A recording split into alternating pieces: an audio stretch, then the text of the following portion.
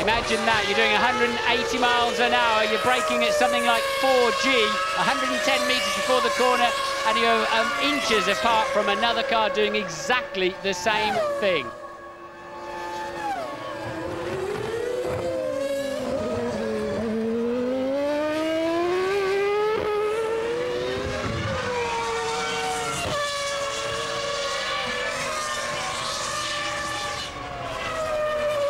One very happy man in the McLaren team. Well, a lot of very happy men in the McLaren team. But in the car there, Mika Häkkinen, he won't be allowing himself to feel elated. He'll be grimly determined as he starts to close, he hopes, on Rubens Barrichello.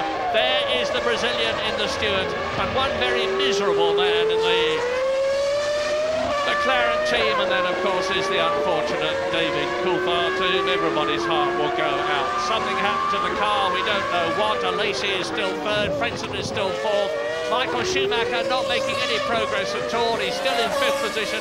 Something is obviously wrong with the Ferrari, unless, and being very charitable indeed, he's on some most peculiar strategy, as a result of which he's running a heavy fuel load. But I really am looking for excuses for him when I say that. Fifth position, Michael Schumacher.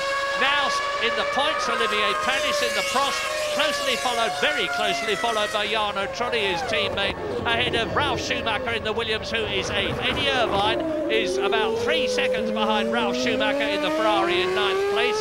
Fisichella is in 10th position. Damon Hill, 15th. Hasn't made any real progress. He started in 18th position.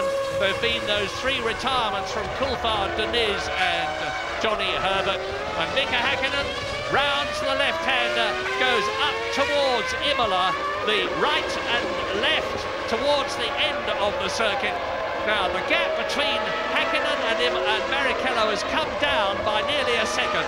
It was 4.2 seconds, and Häkkinen really gets out of shape there. 3.3 seconds is the gap now.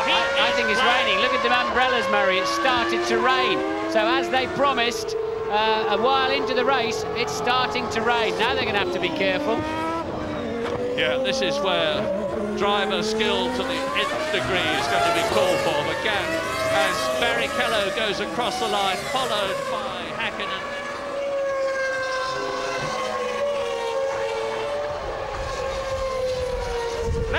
Lap 22, and it's starting to rain at Magny-Cours in France.